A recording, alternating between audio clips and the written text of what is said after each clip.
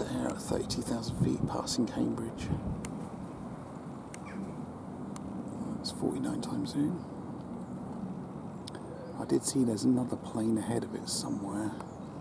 It's gone into cloud from my point of view, but there's another plane leaving a bit of the contrail. I can't see it anymore. Let's just try and get as much of this as I can.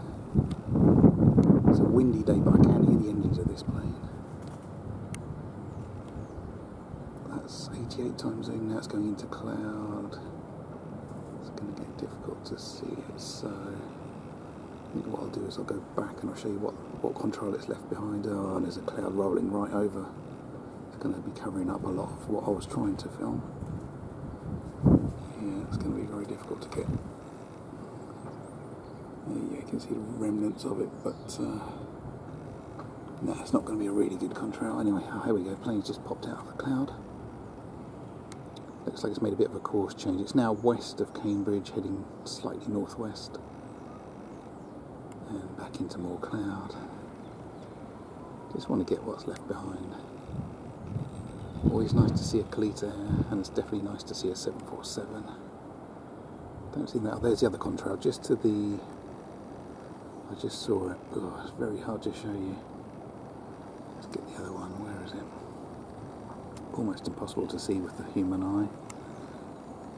Forget it anyway. There's another plane going in a different angle to that.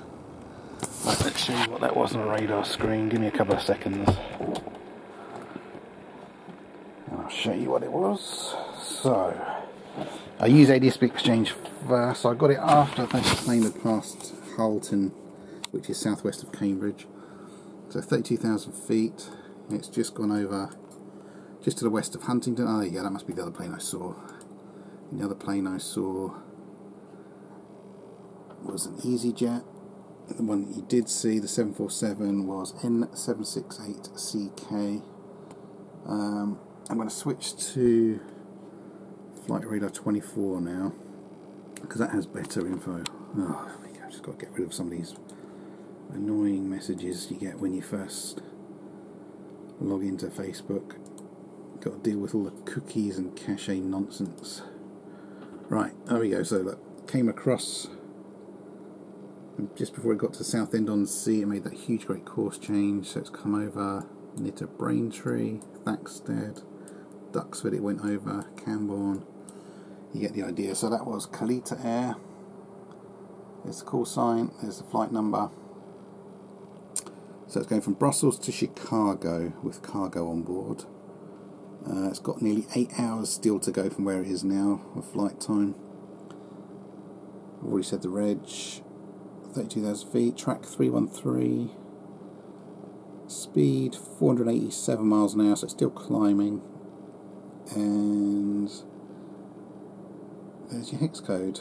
Right, let's just show you what the other plane was. So the other plane that I could see that I was talking about,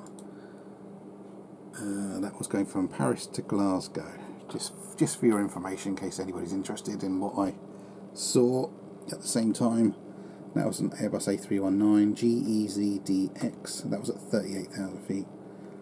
Much different course. It doesn't look that much different on the map like that, but it was very different angle. I saw it.